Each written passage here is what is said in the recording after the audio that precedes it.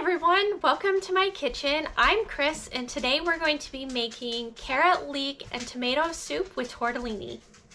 I'm going to start by cutting up the leek and the carrots. I'm not going to worry about being too precise because this soup is going to end up getting pureed. So mainly I just want pieces that are small enough that they're not going to take a really long time to cook.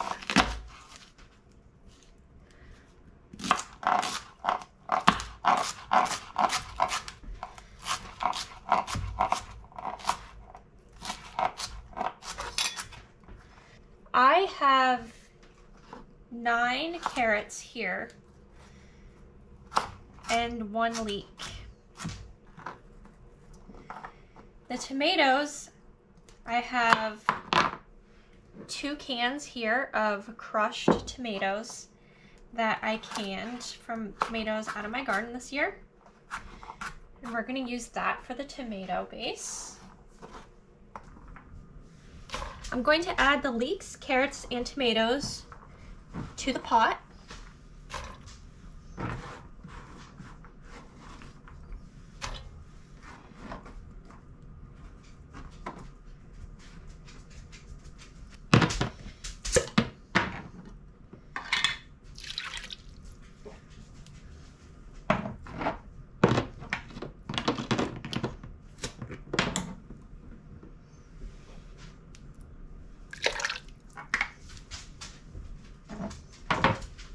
I'm going to add a couple cups of broth.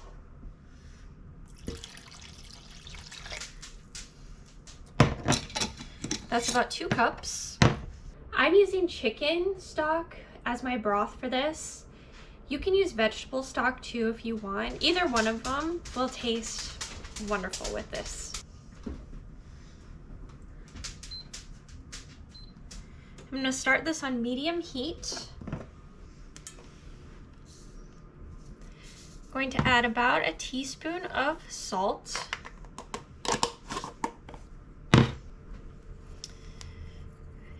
About a 1/4 teaspoon of pepper. About a teaspoon of Italian seasoning. And a dash of red pepper flakes. If you're someone that doesn't like spicy, you can leave out the red pepper flakes. Or if you like really spicy, go ahead and add some more. You can make this any way you want. I'm going to continue heating this until it comes to a boil and the vegetables here are soft. I'm going to make some no-knead bread to go with my soup tonight. The recipe I'm using is not my own. It's from frugalfamilyhome.com. I will link it below. And I'm going to cut the recipe in half. It looks like she uses a food processor to make her dough, and I'm not going to do that. I'm just going to make it the old-fashioned way in a bowl. The first thing I'm going to do is activate my yeast.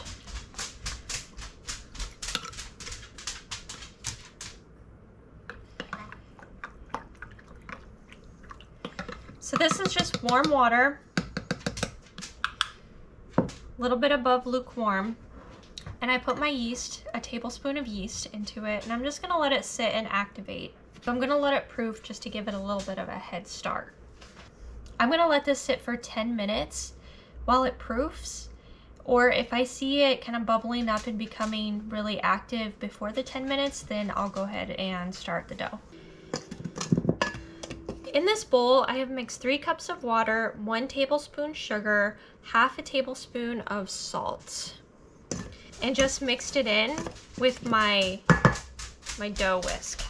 Our yeast is starting to proof. You can see that it's getting pretty bubbly. So I'm gonna go ahead and pour it in. This recipe also calls for a tablespoon of oil. I'm going to put a 1/2 tablespoon in since I'm only making a half batch.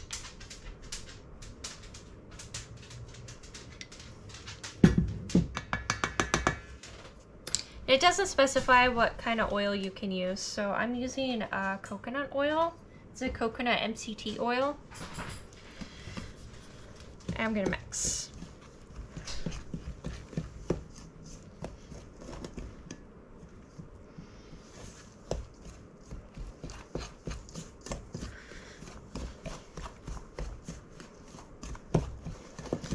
I have a feeling, since I am not using the food processor, I think the way this recipe is set up, that kind of replaces kneading. Since I'm not using one, I'm gonna go ahead and knead this bread.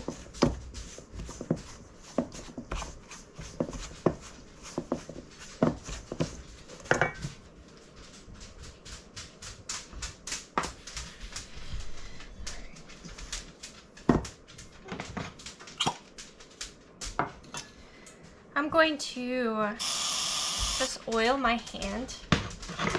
That's just olive oil in a little misting bottle, just to help this dough not stick to my hands quite so bad. Let's see how this turns out.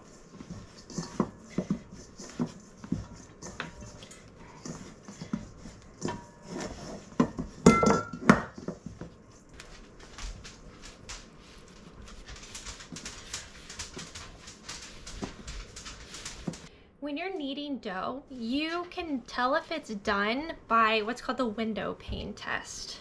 If you can stretch this out thin enough that the light can go through, you know that it's ready. If it just tears, then your dough is not ready and it needs kneaded some more. I'm gonna take this bowl that I mixed it in, I'm gonna spray it with some olive oil.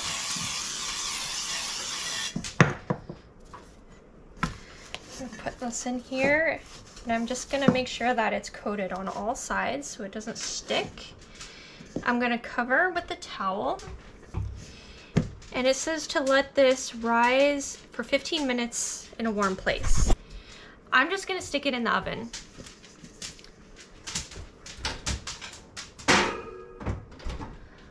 I'm not gonna turn it on or anything, I'm just gonna leave it in there since it should be slightly warmer in there than it is at room temperature. Our soup has started to come to a boil. We're just gonna let that cook for a while. It probably will take at least 30 to 45 minutes, I'm guessing. It's been 15 minutes, and here's our dough. It doesn't seem to have really risen any, but it's only been 15 minutes. That's not a big surprise. This does, however, look nicely rested. The flour has soaked up all of the water. It looks really, really nice. The directions here say to heat 2 to 4 cups of water to almost boiling. After this is risen, put the dough on a cookie sheet and score the top. Place the cookie sheet in the oven on the middle rack of a cold oven. It hasn't been preheated yet. Put a cake pan on the lowest rack of the oven and put the hot water into the cake pan. Close the oven and set to bake at 400 degrees. So this bread is going to be sitting in here while the oven preheats. And then it bakes for 40 to 50 minutes. So what's happening in this is the cake pan full of water at the bottom is creating steam, and that steam is going to help the bread rise. You want it to rise as much as possible before it starts to develop the crust, because once it develops that crust, it won't rise anymore. So what I'm going to do instead is I'm going to place this dough inside this Dutch oven. I'm going to take a little bit of ice and I'm just going to put it at the bottom.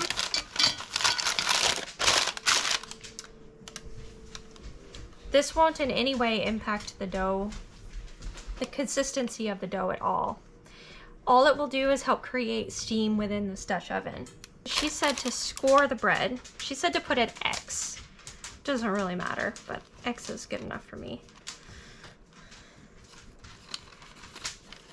So I'm gonna go a little bit deep. See, it's about 1/4 to 1/2 inch deep. The reason for scoring bread, it's so that when it rises, the bread can expand out. If it doesn't have those scores in it and the bread starts to expand, then it will just crack. The bread is in, the Dutch oven is on, I only have 2 racks in here, so the Dutch oven is at the top one. I have it set for 400 degrees, it's preheating right now. I have a timer set for 40 minutes. So I will come and check on it in 40 minutes. It's been 40 minutes, my timer just went off. It's still very light. I would tap the bottom, but I'm pretty certain this needs more time.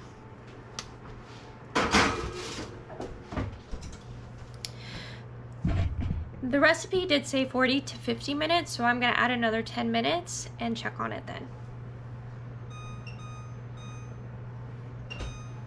It's been another 10 minutes and I have taken the bread out of the oven now. See, this is what it looks like. It does look very nice. It did rise some, not a lot, but some. That's okay.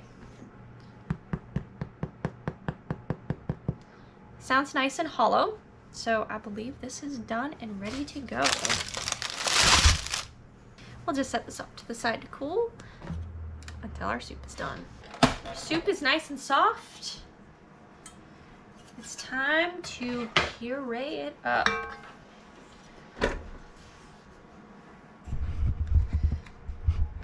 Just have my blender here.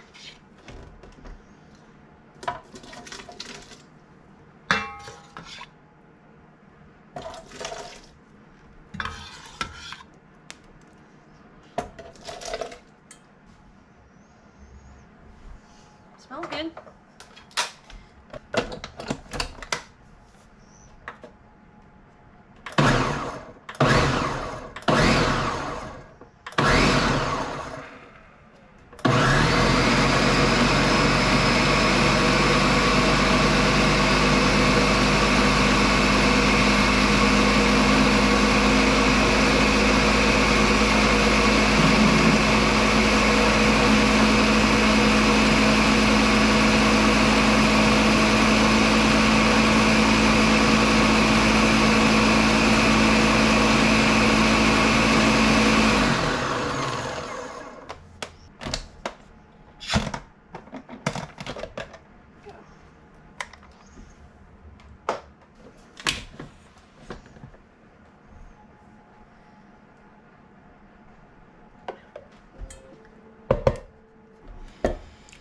Pour this on back in.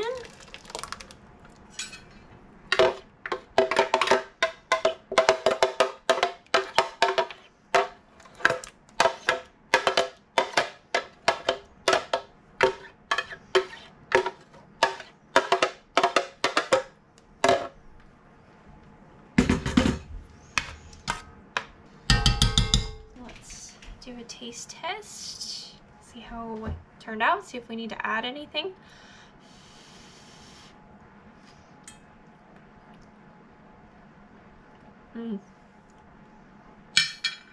That is actually really good.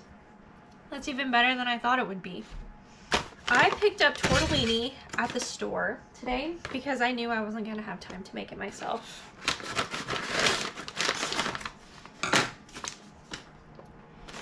It's okay to cheat sometimes. I promise. I'm gonna just mix this in. The tortellini are just gonna cook in this.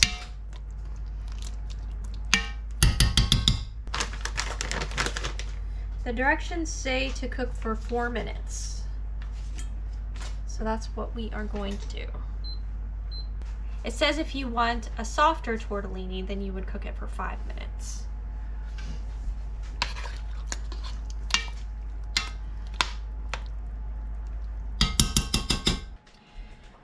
So the tortellini needs another minute to cook. It's not quite the softness that I want it to be at, but it's very close. Our soup is done. I'm just going to put some here in a bowl, and then I'm gonna garnish it. This is some basil from my garden.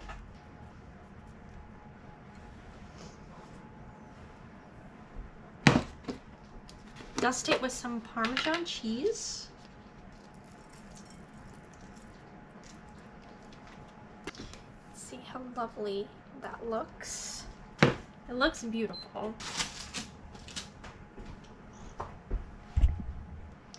So here's our bread slice. The crumb looks amazing.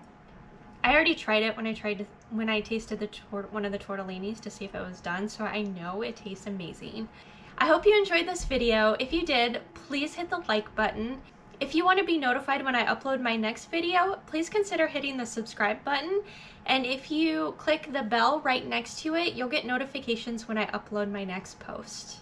Thank you for joining me and making dinner with me tonight. I hope to see you next time.